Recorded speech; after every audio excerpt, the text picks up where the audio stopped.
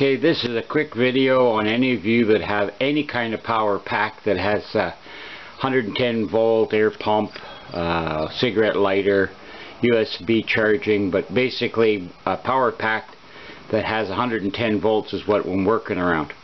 I've had a lot of these Nautiluses over the year. This one in particular is in 2014. The sticker's on the bottom of the box. Always check your stickers first to make sure that you've got the most amount of years from when you're buying it, because sometimes they've been sitting on the shelf for a couple of years.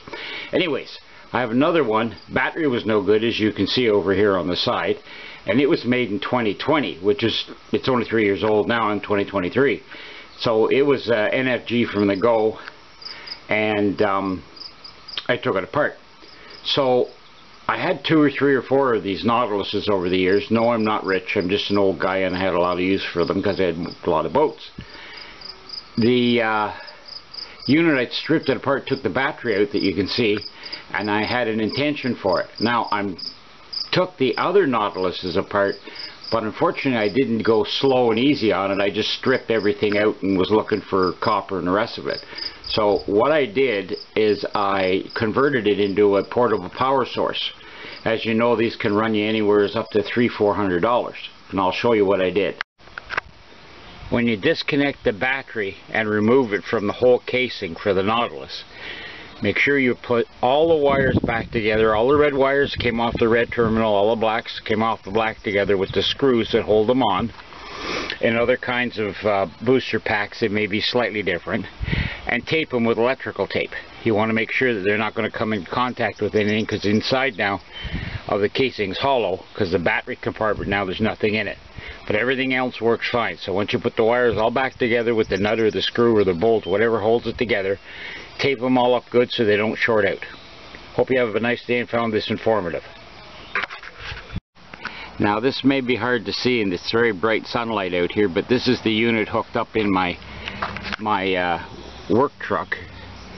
And I don't know, but you can see what the battery's putting out right there.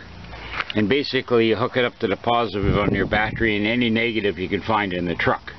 And that's through the terminals on the power pack. All of them have booster cables. Some are attached, some are with nuts like this that you can turn.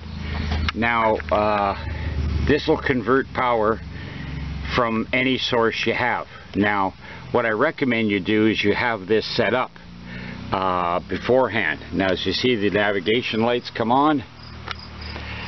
The USB, the air pump in the back will come on. I hate to move the camera by myself. There's the air pump was on. Now there's the light there for the USB, and that's for that. Now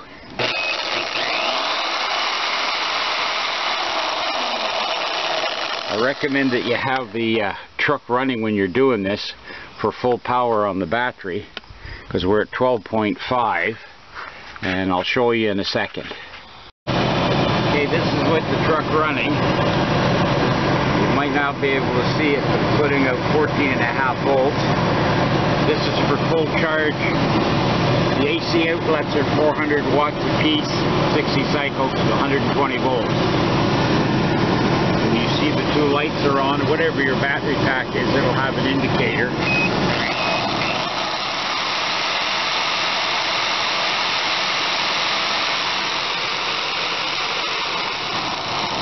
There you go. You can make yourself a portable unit for when you're on the go. This doesn't even weigh anything with the battery out of it now. It's very light. Anyways, I hope you appreciate the video. Any questions, let me know. I don't know how long you can run your power tool for, but at least if it's something that if it get you out of a jam, it might work. Thank you.